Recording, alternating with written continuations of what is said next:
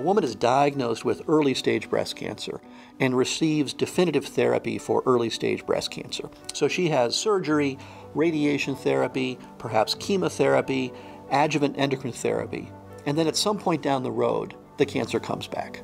The diagnosis can be very scary for many women who have children, young children, adolescent children, women who are caring for their elderly family members. People have medical questions of how they're going to deal with this, what it means for their health, what it means for their mortality. What was running through my head was my first diagnosis was the unknown, and now the second was the known.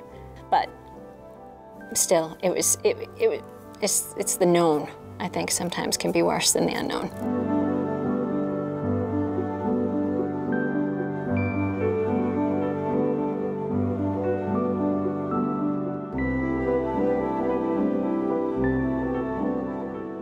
HR-positive breast cancer or hormone receptor-positive breast cancer refers to all breast cancers that are either estrogen receptor positive or progesterone receptor positive, or have both. And these are the majority of all breast cancers. We also know that older women are more likely to have hormone receptor positive tumors. If you are diagnosed over the age of 70, something like 90% of the cancers are ER positive. Late fall into winter of 2015, I wasn't feeling well. So I just called Dr. Burstein one day and said, hey, I'm not feeling great. I've already gone down some paths with my primary. I'm coming up empty-handed. I'm just throwing it out.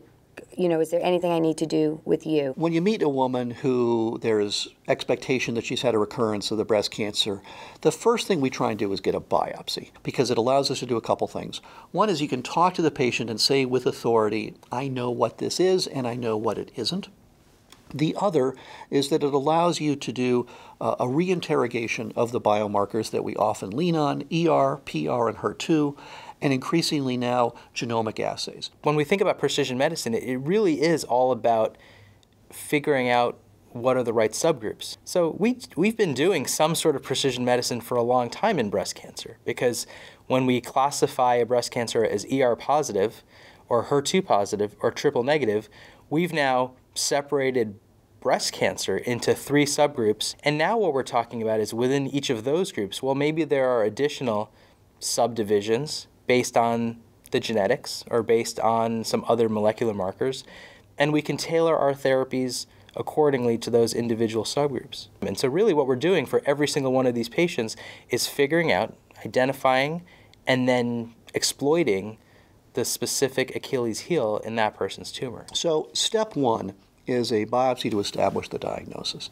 And of course, step 2, if it hasn't been done, are staging scans to figure out where the cancer looks to be at baseline. Once you have that information, you begin a conversation with the patient about what we can and cannot do and what some of the tools that we have are for treating advanced hormone receptor positive breast cancer. A day before my 47th birthday, I had found out I had advanced breast cancer. I had a hard time actually speaking without breaking down. I would see somebody in the supermarket or TJ Maxx and they'd be like, Kelly, and I just cracked. If there's ambiguity about the menopausal status, we always err on the side of suppressing ovarian function, because we're going to be using drugs whose track record is really only known in the setting of postmenopausal endocrine function. I often liken this to a fishing expedition. As long as you're catching fish and reeling things in, you just are going to keep going with whatever that is that you began with until the fish stop biting. And for, of course, hormone receptor positive breast cancer, that usually means starting with a hormonal treatment, getting the patient going on that regimen, seeing how they tolerate the regimen, getting scans or other evaluations serially over time, and as long as things are working and as long as the patient's tolerating the medicine, continuing on. Once I got a hold of it and got my head around it, I got back to work, working out, and got back to my rich life. There's such a emotional side to this journey that I didn't have back in 2002. Because that was one stop, get it done. Emotionally, I've got to be okay with this for the duration of my life.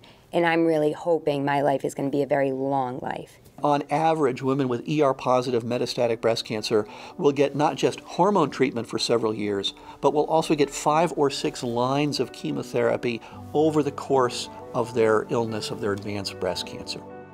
In the next episode, the Dana-Farber team discusses ways to individualize treatment for patients with HR-positive metastatic breast cancer.